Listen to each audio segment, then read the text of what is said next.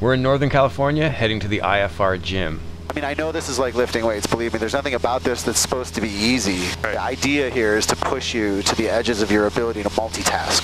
Multitasking is a muscle. So when we go to the gym today, we're gonna fly this Oscar pattern, and the point of it for you is to kind of get you back to that saturation point wherever it is. When are we clear to start?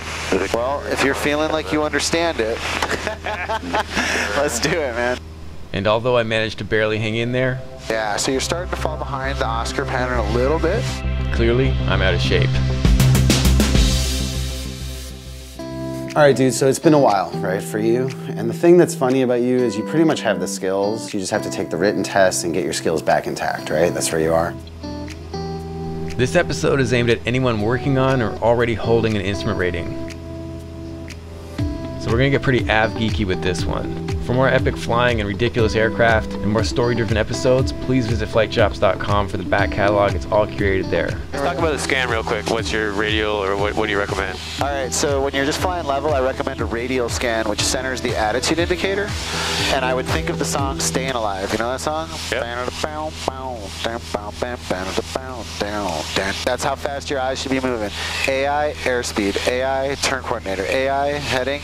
AI, vertical. So and then when you roll into a turn, like give me now a right turn heading south, then you're using what we call the inverted V. Standard rate, sight picture, vertical speed. Sight picture, standard rate. The key is to fly it the same way you fly VFR. That's a sight picture. That attitude indicator is like someone took a hole saw and drilled through the front of the airplane.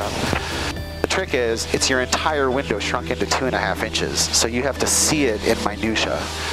You have to see the white line right there, that orange ball dropped a little, right? That has to be visual. And the other thing I would tell you is, just as an exercise here, do this for me. Fly without your hands, trim it up, and just use your right foot on a heading of south. There you go, like that. Perfect. Awesome. And now I'm gonna run the first flow check. We've got a heading of south. That almost matches, but there's south. Oil pressure, oil temperature, ammeter, vacuum, all look good. You can turn off the taxi light for me. Power's where we want it, fuel's where we want it, and then if you have the written checklist. But in a single pilot world, I think checklists are one of the most misunderstood and misused tools that we have. The checklist is there specifically to provide redundancy. Jason is all about standardization and redundancy. We'll expand on this a bit later.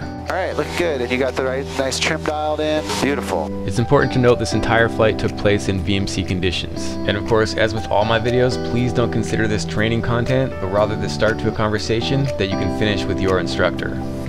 So when I see this picture, I see the white line bisecting the orange ball almost in half, and that's giving you 85 knots.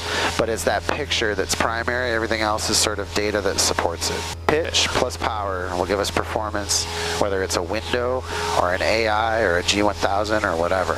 Yeah, you talk about aiming small, like that orange dot is like the size of the head of a pencil, and you're talking about cutting it in half. Right, that's the challenge of that tiny little instrument. So let's go left to heading of south. On the board, I drew us with a northerly start, but where we are today, we're gonna start on the heading of south, but it's the same thing. Now just fly the cardinal headings at each corner of the Oscar pattern. We're gonna get you back close to a saturation point, wherever that is. It's like that juggler with all the balls in the air. You're doing great until that one ball comes that takes the whole house down. Right? That's, I always tell my instrument students, there's gonna come a point where I ask you, what's your name? And you're gonna tell me to stand by.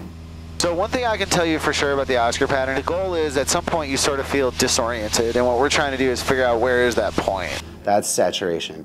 And saturation is great for two things. One, for the real world, because when you get out there and start flying single pilot IFR, you are going to have those moments where there's too much going on. But it's also good for a check ride, because the examiner is sort of looking to find where is that point? Like, where does this guy fall apart?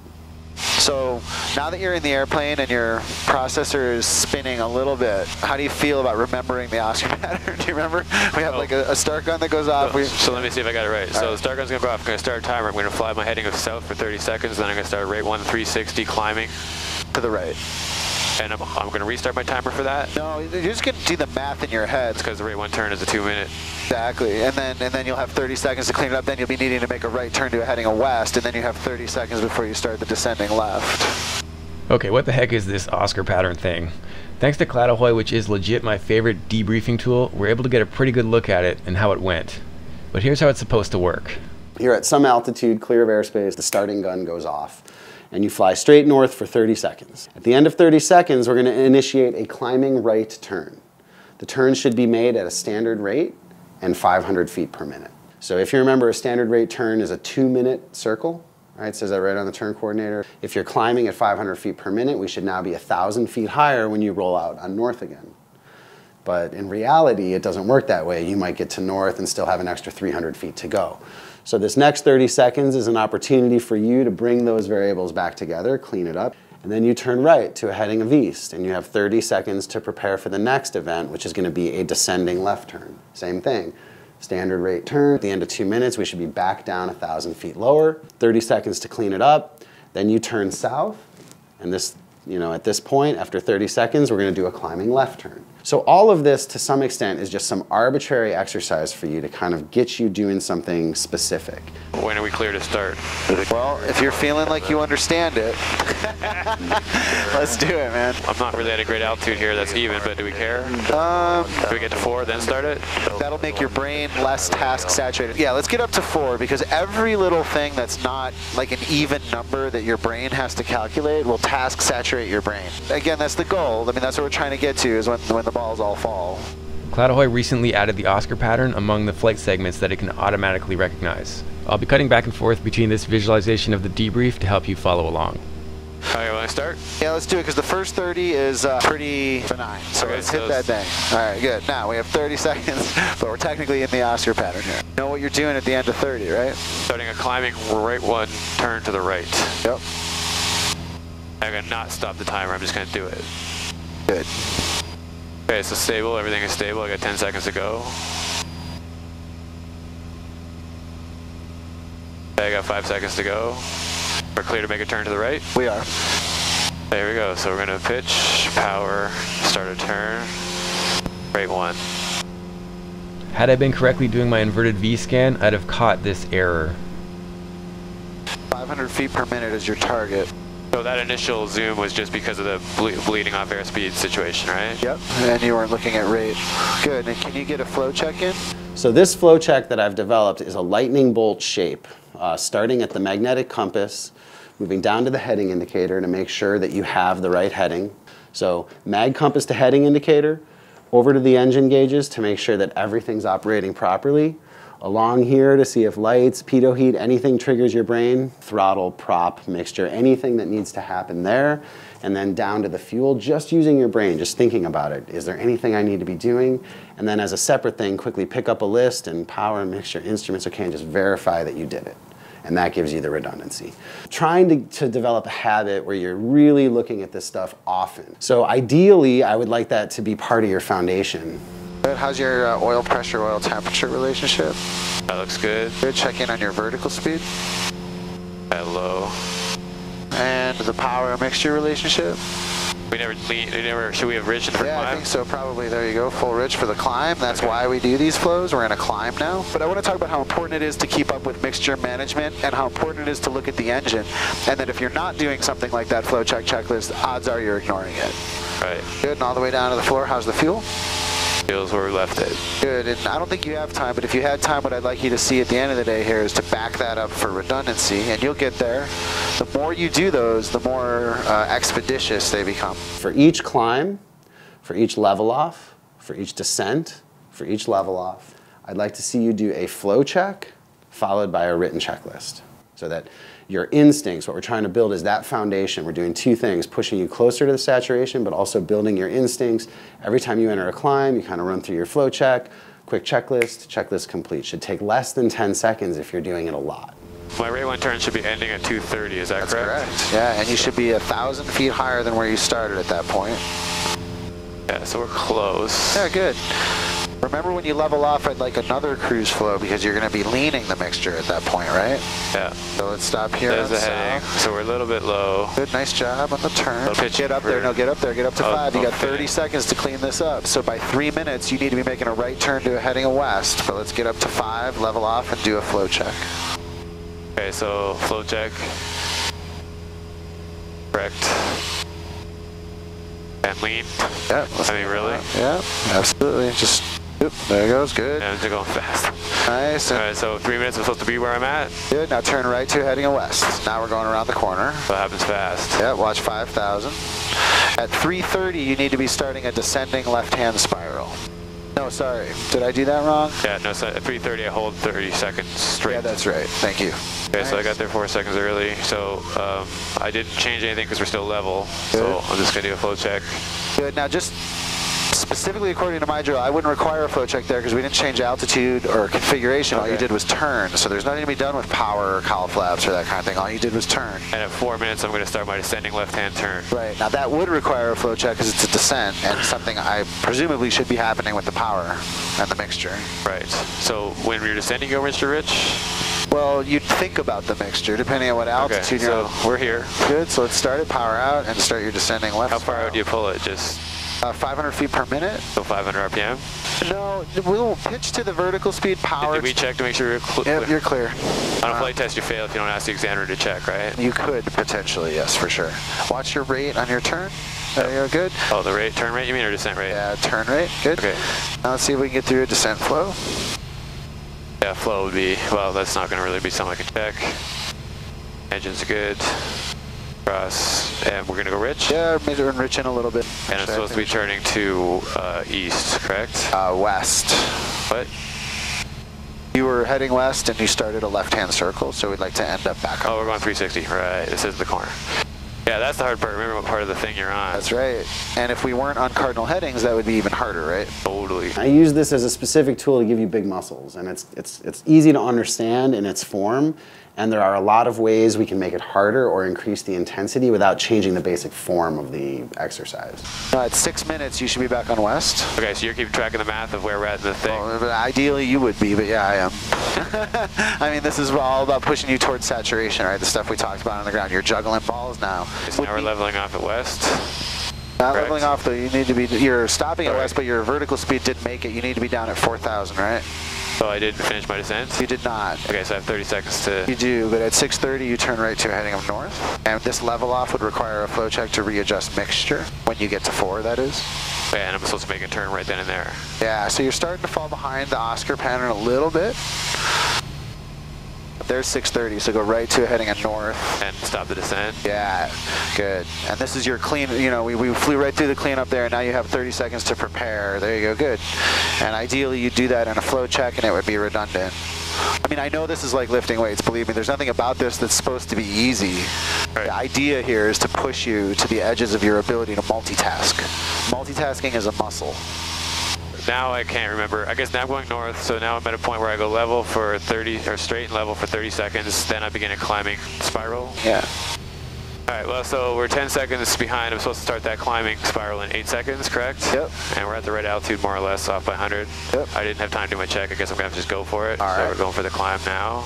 And here's what I think about standardization is that it gives you a license to improvise. This is the way you always do it. When you enter a climb, you always do your flow check and you always pick up a checklist. But reserve the right to say, I don't have time to back it up right now. I'm just going to do the flow check. I'm going to call an audible. And that's okay. It's like a pressure release valve. If the way you do it is always that way and then every now and again you make an exception consciously, that's okay.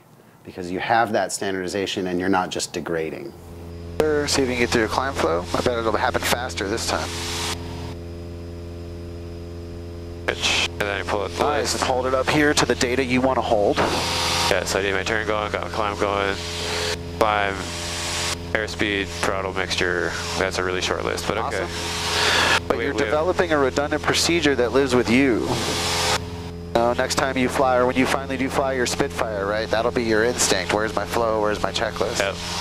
I'm supposed to finish this turn at 8, no, at what, 8:30? We started 7:30, so 9:30.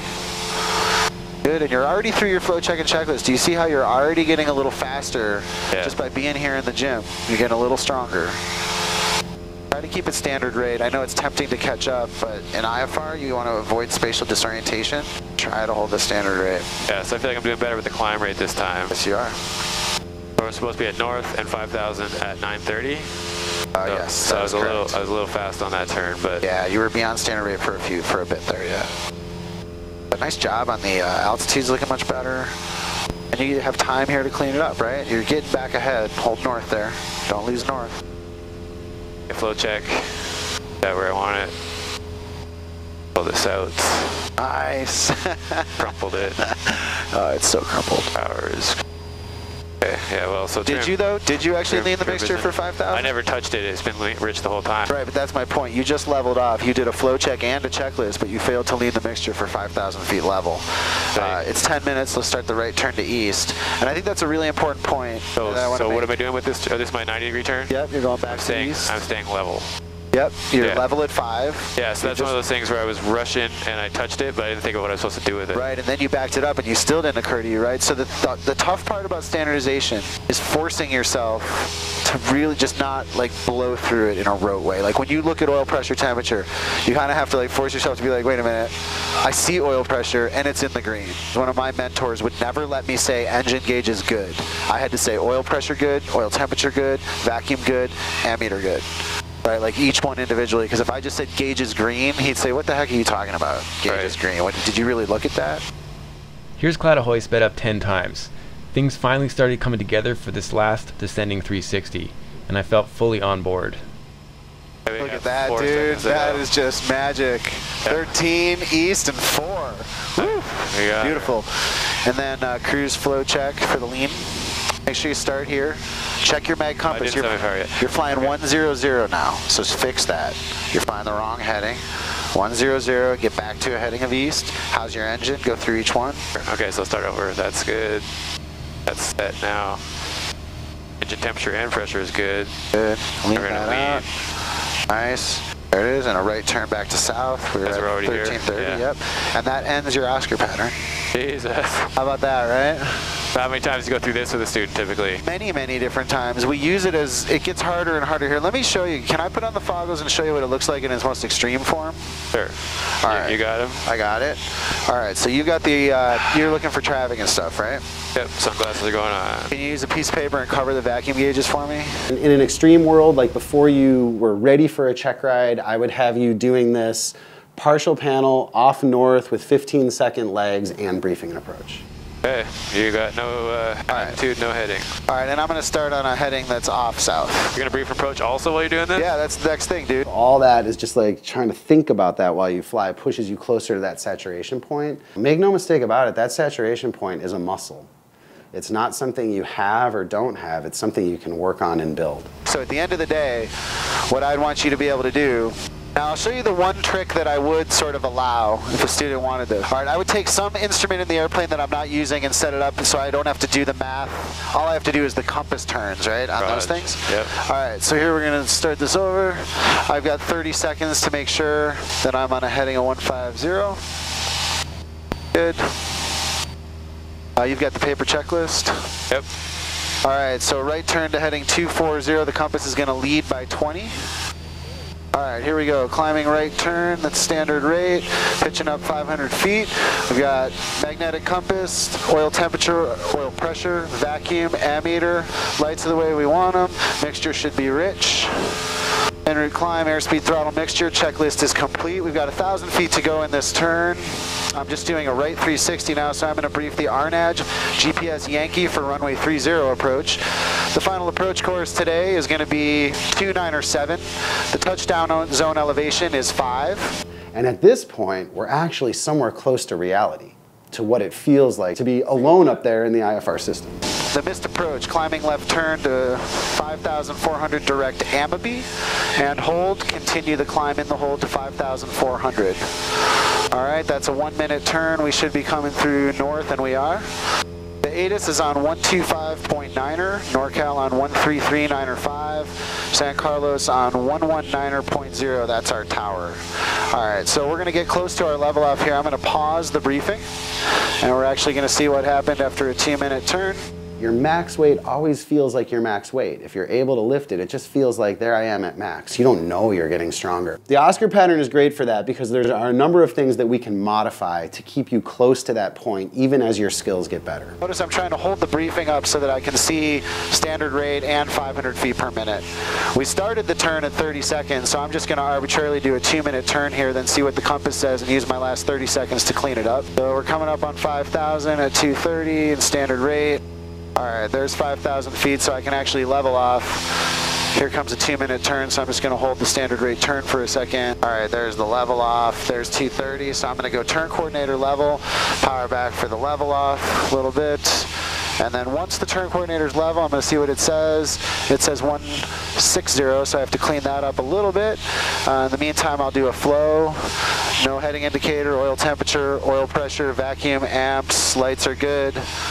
Mixture, we'll just go ahead and lean out a little bit.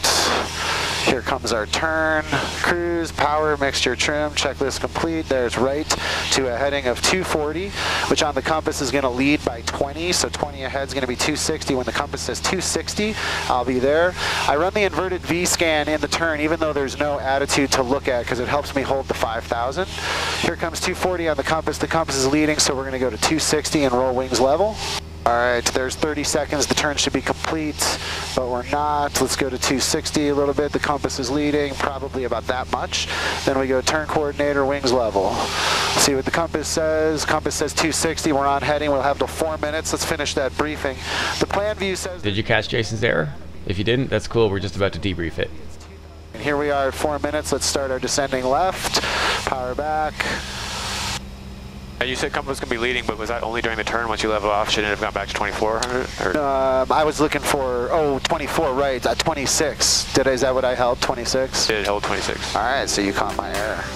But you get the idea. What I'm trying to show you is the Oscar pattern is an adaptable procedure that no matter how good you get, we can find something to keep you in that feeling you had today. So I hope you enjoyed that one. Huge thanks to Patreon supporters and sponsors for helping us create this content, and huge thanks to Jason for being a part of it. Search the finer points to find him, or check for his link in the description. And please visit flightchops.com for a curated back catalog. And of course, as always, keep your flight chops sharp. So, go under the fozzles here. Let me get the whole thing dialed up. Are you serious right now? That ain't gonna work. Hold on, I want to show you. First of all, I want to see if I can still do this.